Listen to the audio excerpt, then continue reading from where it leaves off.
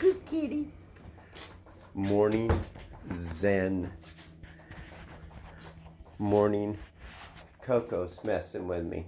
She keeps acting, watch. She keeps acting like she wants to go in the side room, you know. And then I open up the door and she runs away. It's Charlie. Yep. St. Pete. The mighty Skippy. The mighty Winnie. Yep, yep, yep, yep. There's Tunya. And of course Sarge, looking for a cookie. They've had their walks and cookies, and each one had a little blanket out while I meditated, and they all had to wait. And of course we got Cayenne, and he's still napping. He's such a little cute kitty. Chip has taken up residence, you know, because he gets more attention here. And then, you know, we have Layla. We have Laundry. Yes. And it's a great day. There's Tom. He's taken up there. And of course, Coco. She keeps messing with me this morning. Hey, buddy. What are you doing? Yeah. Anyways, that's what's going on. And of course, lovely Blister. Lovely Blister. What a beautiful kitty she is. I love her. It is gorgeous out. It's hot and humid. Rain in the afternoon. I'm now wearing the cool blue. And, you know, we do have denim hats. We have Hardy Burgundy. We have Lush Green. Like I said, earlier I was just wearing a smile. And, oh my God. Oh yeah, I forgot. I have my Benadryl in the pocket for Prue because she's got a little hot spot and stuff. But these are the drugs. Nothing good. But these are the drugs for sugar. And it's prednisone. She's had her injections. And then we have doxycycline. We'll give the prednisone once a day. Once daily for 21 days, then every other day till gone. And the doxycycline 100 milligram tablets are once a day until gone. Wednesday, she's going into, they're going to see how everything looks, and then she's going to get her spay and you know, microchip and all that stuff. So we got a lot to do today. It's so dewy, everything clumps up on the Rida mower. So anyways, Jay and Maria's coming in, and they're gonna go out. Man, last night it was brutal. I had this dry mouth from hell because after the cancer and the radiation, it does that now. And I gotta do the tongue yoga. I do that, and then I gotta swallow hard a bunch of times and everything. And there's Prue, a little hot spot on her tail. We're gonna get that, put some stuff on there and everything. You know, keep it from, you know, give my baby some loving. Yes, yes, yes. Oh my God, look, do. I love squishing their little nose. You know, we've spayed a couple of raccoons, and I love squishing their little noses. Not the raccoons, dogs' noses, but oh my God, the raccoons have such cute little feet. You know, I could squish their little feet all day long, as long as they're under anesthesia and don't want to rip my face off. But they're just so cute. Those and little, you know, oh yes, we're going to get you cookie. Those and the little, possums. Let me put this down, and I'm gonna fix her up. Pill pockets. Yes, she loves her pill. You know, they have the large and small. I like to get the large because you can, you know, break them in half and coat a pill and put it in something else or a piece of bread. You know, just get the coating on it so they don't taste it. But boy, I tell you, once they taste something nasty, here you go, Prue. Yes, you spilled your food. Yes, and but anyways, we're gonna get her all hooked up. And Roxy's been for a walk. Sarge has been for, Noah's been. They've all been. I have like 3 left. But yeah, Here's Ivy. She's a good old stretch doggy yoga. Come on. There she is. And with Prue, we have to do from the Bureau of Labor Statistics. Pretty good, 85,000. Anyways, I just leave it on for them to, you know, listen to somebody talking. And it's really good, you know, it takes out the night noises. And like the 4th of July, we turn it up and stuff like that. But we got a lot to do. Some people coming in to do community service. The sunflowers, look at them. They are huge. Huge. I love it. I love it. I think this is the tallest year of sunflowers we've ever done. Michael Heinrich, this old German guy, had a chicken ranch down from us there in Cherry Valley. He grew them, and you know, it's really super cool. He had some of the most beautiful sunflowers, just huge, giant leaves and stuff. But yeah, that's what's going on. Got a lot of mowing and everything, and Maria's gonna go out. I've been up all night. I don't think I should drive all the way out there because of that dry mouth stuff. Just kept me up all night, and I don't want to wreck. But anyways, we got a big day going on today. Let's go say hi to Grandpa. But yeah, I was up, and then I got up super early. You know, old people talk about that crap. Yeah, it was just, you know, I was running to the bathroom like I had, you know, those horses in the desert on the westerns where they see water and they stampede and the water's poison. Anyways.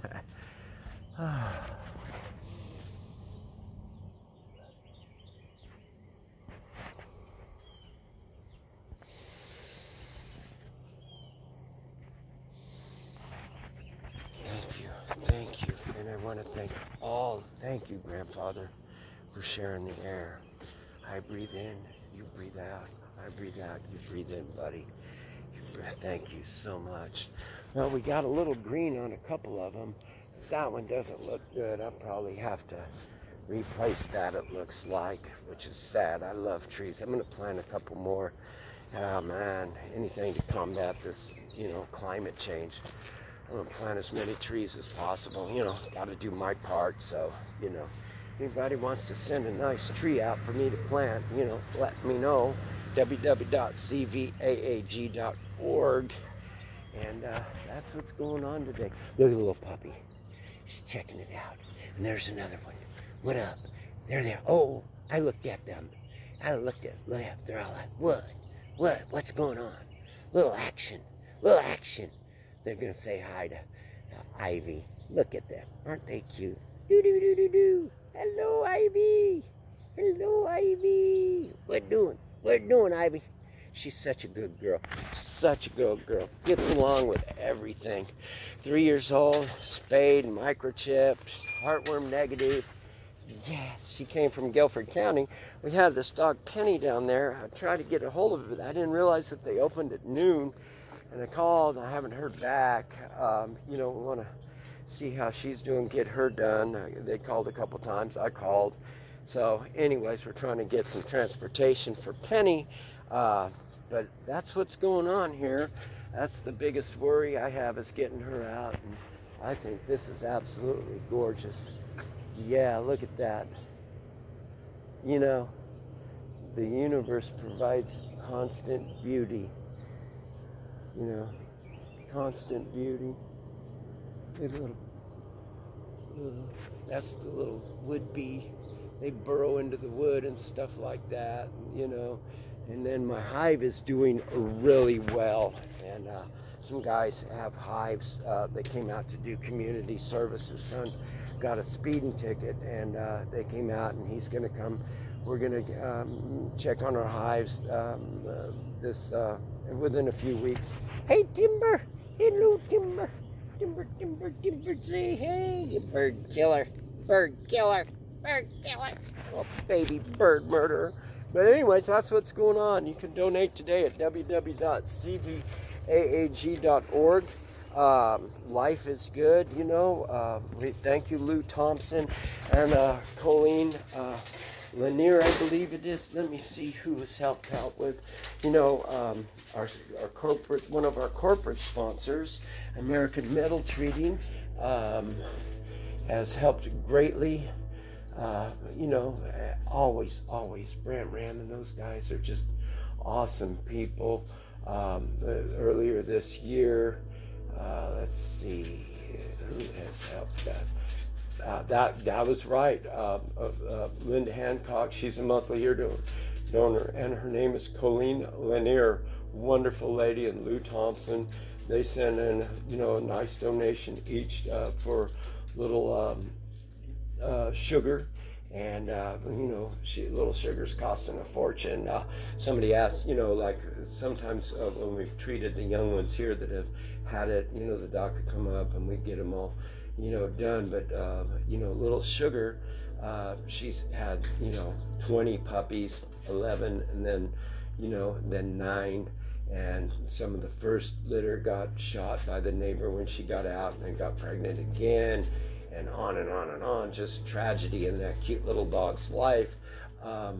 So we're cleaning that up. The rest are males, sadly. You know, the other ones, the ones that, you know, from the second litter, all the females got homes, which is sad because, you know, the puppies are out there, you know, making babies. We never let them go without being spayed, or at least I never have. And you know, microchipped, heartworm negative, and stuff like that.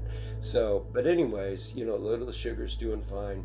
Thank you, Colleen, and thank you, Doc Shrop, and the people that have donated towards Little Sugar's well-being. And we're going to get her done, get her in a home, and get the, you know, because space is always at a premium here. And then once we get her done, and a couple of others in a home, we can get the get her pups that are now adult male dogs in. And that's what's going on. All of Gracie's and Mary's puppies have been done, and they're in the home now. And so we greatly appreciate that. The mother out there with the puppies, her name is Nix. And so there's Nix and her 4 puppies. And then we have to get them done before they go. And then that's what's going on. We never let them go without being spayed or neutered. So that said, I'm off to help the animals. I came back in to make sure I got everybody's name right. Yesterday, some really beautiful ladies donated towards sugar, and you can too at www.cbaag.org.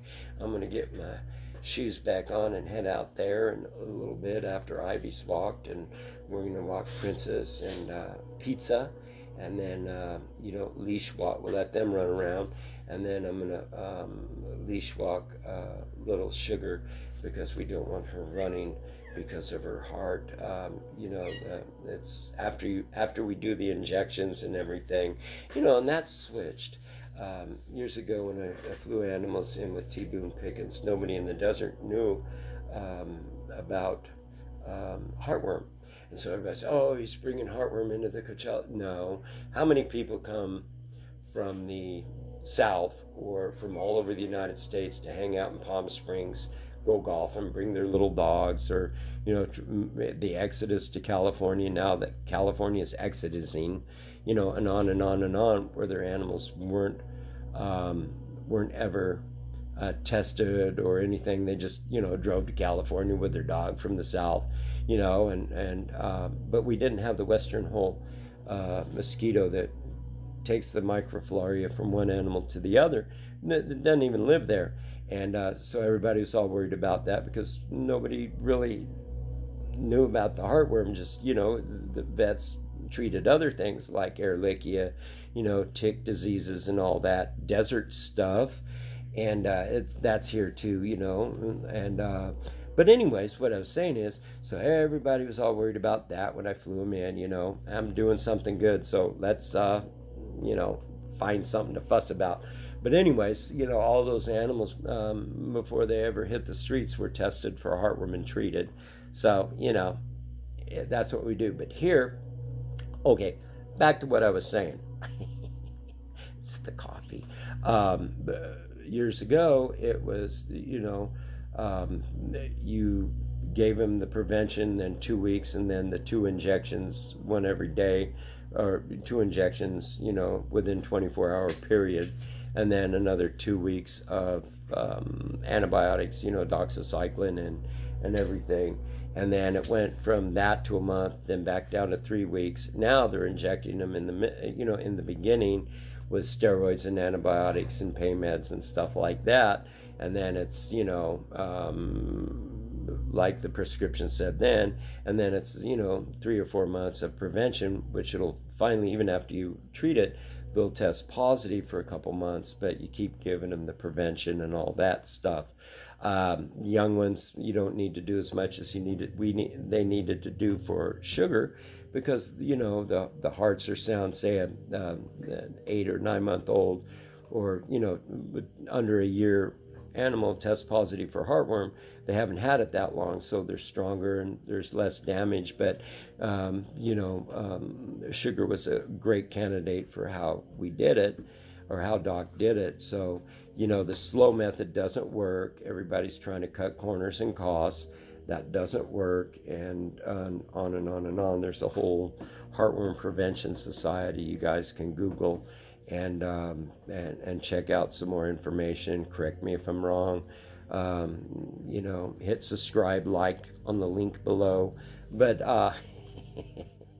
but anyways, yeah, I got on YouTube because I heard we could make money for the animals.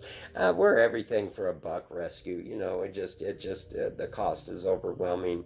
If you want to have a lot of money and live in a country club and go to Belize every year, don't be an animal rescue guy. But if you want to grow a garden for people and help a lot of animals and take naps in the afternoon and wake up and do it early, you can be a rescue guy. Anyways, I'm off to help the animals, but yeah, I'm really happy little Sugar's with us, and we look forward to a lot of good stuff. Anyways, I guess I went on and on and on this morning, and again, I'm off to help the animals. Please donate today at www.cvaag.org. You can make a difference, be the change you want to see in the world. I'm off to help the animals. Love for all. Woo, woo. Look at Mikhail. He's like, yeah, that's right. Love for all. He's the one that was, I don't know, hit by a car. We rescued him from Wake, and he's got trouble walking. Yeah, he's such a good little kitty. Aren't you, Mikhail? Yeah, he walks funny. And when he rubs on you, he just kind of bounces in. Watch. Bonk. Bonk. Give me that tail. Give me that tail. He's such a good little kitty. Bonk. What, Mikhail? Oh, yeah. One of our special needs animals. Love for all. Wee wee.